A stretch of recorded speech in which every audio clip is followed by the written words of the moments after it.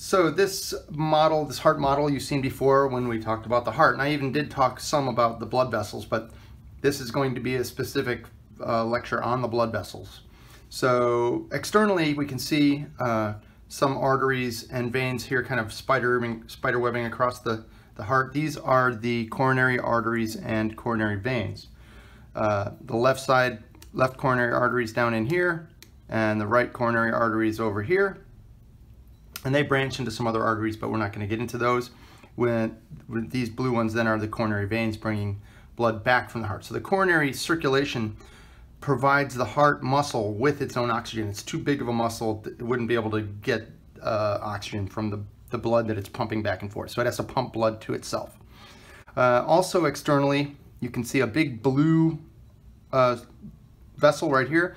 Now this blood vessel is a pulmonary artery. So it's blue, so you might think vein, but as I discussed, arteries mean it goes away. So this is going away from the heart to the lungs. This is technically, this structure is called the pulmonary trunk. It branches into its respective pulmonary arteries back here, but I'll show you that in a minute. You don't have to see that yet. So let's remove the front of this heart here. Now we see this is still that pulmonary trunk right here. Now we see the origin of the other very large blood vessel that leaves the heart. This is the aorta. Just after this this aortic semilunar valve, which is right here, the blood enters the aorta, and this is going to take blood to the whole body, the head and shoulders and arms and legs and so on. And you can see this is the point. These are the points of origin of those coronary arteries. So this is the left coronary artery, right coronary artery. I hope I said those right the last time. Pretty sure. So the aorta, technically this would be the ascending aorta going up. This is the aortic arch coming over like this, and then it would turn into the descending or thoracic aorta in back. But let's look at a couple of these branch vessels off of the aorta.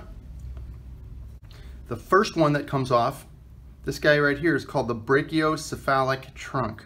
Now it's kind of a big name there, but brachio means arm and cephalic means head. So this is the brachiocephalic trunk, and it's going to branch off away from this model into some other blood vessels, into the right common carotid and the right subclavian, but you can't see those here. This blood vessel is the left common carotid artery. So this left common carotid artery goes up to the left side of the neck, and it supplies the brain and the face. This blood vessel right here is the left subclavian. Now the word subclavian means below the clavicle. So this is a blood vessel that goes off and passes across your chest towards your arm, ultimately becoming an axillary artery and brachial and so on. And then the aorta would continue. Let's look at some of the vessels that return blood to the heart.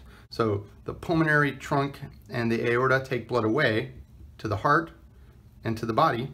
I'm sorry, to the lungs for oxygenation and to the body. Let's look at the guys that bring blood back to the heart.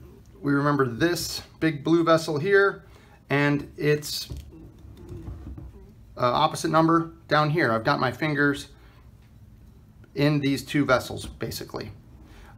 This vessel that goes superior to the heart is the superior vena cava. So this vena cava is bringing blood back from the head and shoulders to the right atrium, and the inferior vena cava down here brings blood from the abdomen and legs back to the right atrium. So they both dump into this right atrium, which we learned about in a previous chapter. So let's flip it over here. So now I'm looking at the posterior aspect of the heart. We still see these vena cavae right here, but now we want to look at some of these vessels right here. These blue ones, these are continuations of that pulmonary trunk. So these are the pulmonary arteries from the back of the heart. The red vessels right here, there's 4 of them, are the pulmonary veins, which are returning the blood from the lungs to the heart. So these 4 pulmonary veins are red, indicating that they're oxygenated. but they are veins and they are bringing that blood back to the heart. So let's flip over here and see where they represent those pulmonary veins entering. So down in this left atrium, you can see, whoops, there goes my stick. Aha! You can see these little black dots right here. Can you see those? There should be 4 of them all together. 1, 2, 3, 4.